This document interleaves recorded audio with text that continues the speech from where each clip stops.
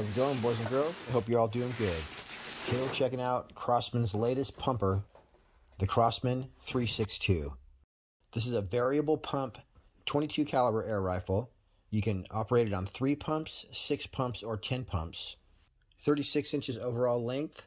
It's got a rifled steel barrel, fixed front sights, adjustable rear sight, crossbolt safety, 1-year warranty. Pump, shoot, and repeat. You're going to need a lot of 22 caliber pellets. This is recommended for skill advancement, critter control, range, and hunting wabbits. This gun's definitely not accurate enough to shoot at a rabbit, or any living creature for that matter.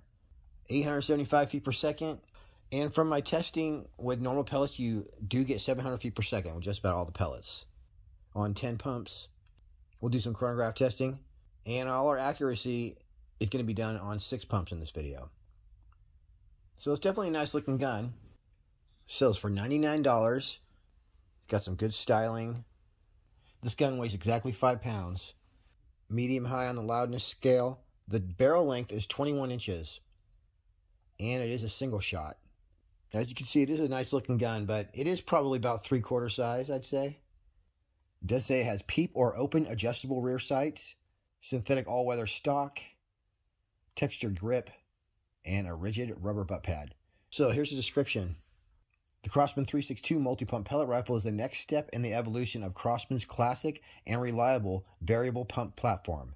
The single-shot bolt-action air rifle provides velocities up to 850 feet per second with alloy pellets, and it does 700 feet per second with JSB pellets, to deliver the necessary speed and accuracy for small game hunting, pest control, or plinking. Like I say, you guys, I don't think this really had the accuracy to use for small game hunting or pest control. You guys will see what I mean. But I did do all my accuracy testing on 6 pumps in this video, so maybe this gun comes alive when you do 10 pumps, who knows. It's got a good trigger, very consistent.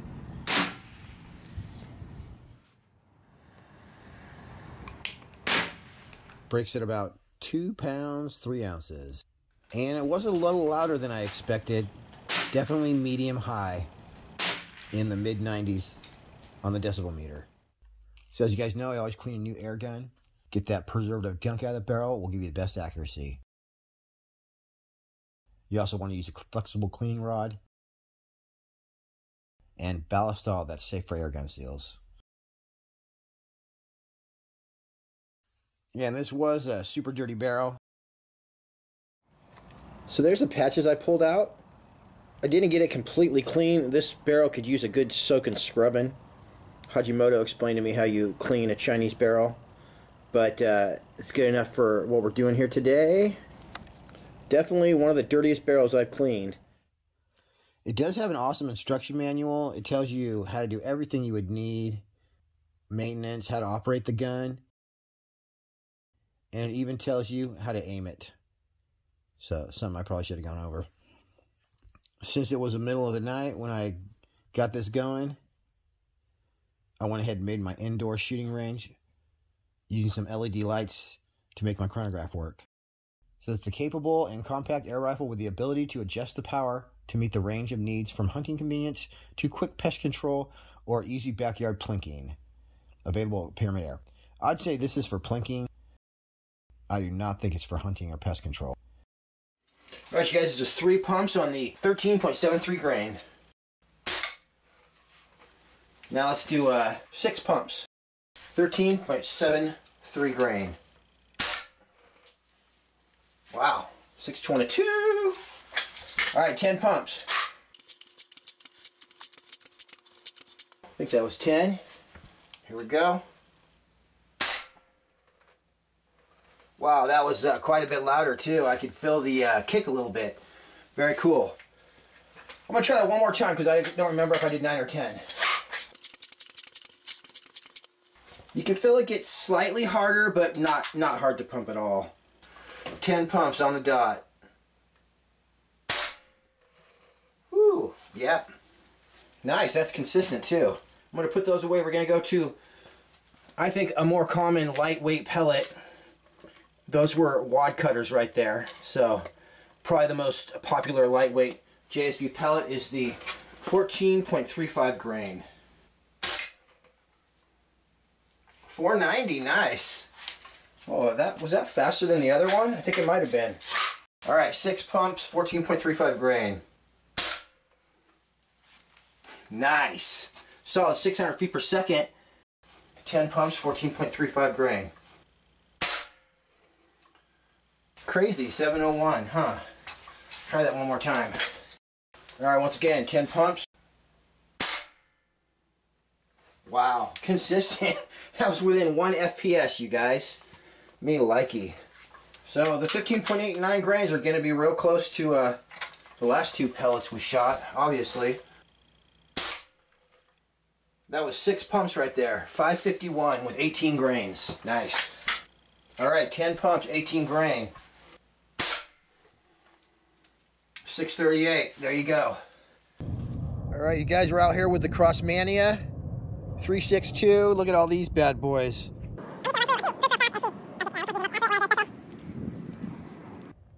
19 yards away.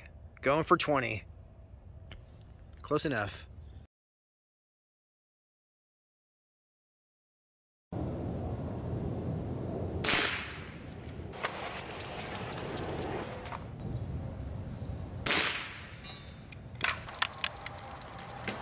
Alright, I can't see what's going on, so we're just gonna go over that top right there.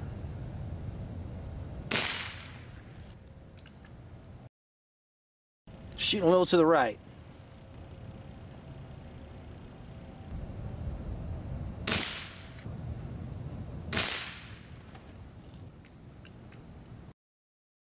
Dang, we got a nice little group right there, a quarter-size group with open sights, but it is 2 inches to the right. So we're just going to turn this little screw right here, and if you see right there, there's some little marks. So I'll just move that over 1 notch at a time until we're zeroed in. So I just discovered you could change that to a traditional sight from a peep sight. I just flipped it around, so I'm still trying to sight it in. All right, 14.35, let's make this official.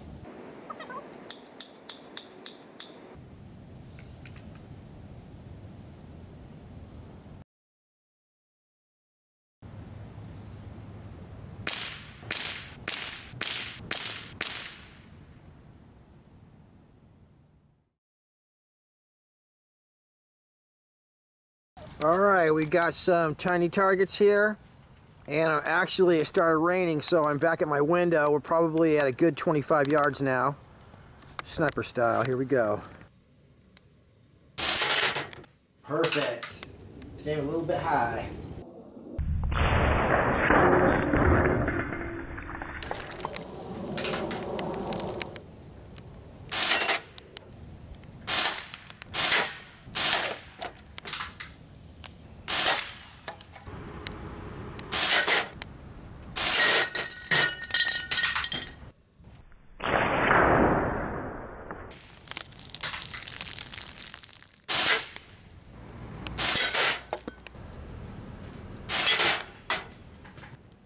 So one thing about the sight picture on the 362, at least for me, let's say this is your peep sight and you're looking through that hole, right?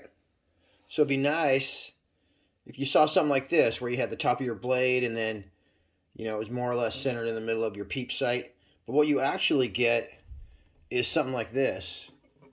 And so this part right here, in between here and here, and here and here, sorry. So the distance between here and here, and here and here, and actually even here and here for that matter, is so great that it's just really hard to keep it in the middle. So I don't really care for these iron sights. It's saying when I flipped it around, there's your rear sight right there. And let me just grab my magic marker. And so where I would like to see a sight picture like this, that being my front sight and filling up most of the thing, you get something more like this where it's almost impossible to find the middle. So I had some difficulty shooting this at 25 yards, whereas the Barra 1866, you can shoot that thing at 50 yards like a PCP. No problem aiming that thing. So I don't really care for the sights on this bad boy. I also had to adjust the rear sight all the way over to one side just to get in the middle, and it still wasn't quite there. So those are my final thoughts, you guys. That's it for me on this one. I really do appreciate you guys tuning in. This is not a bad gun if you want the latest pumper. But you might want to save your money and get the Dragonfly MK2 that's coming out. So it has a reduced cocking effort, and I'm guessing it's going to shoot pretty good as well. All right, everybody take care. Happy shooting. We'll see you on the next one.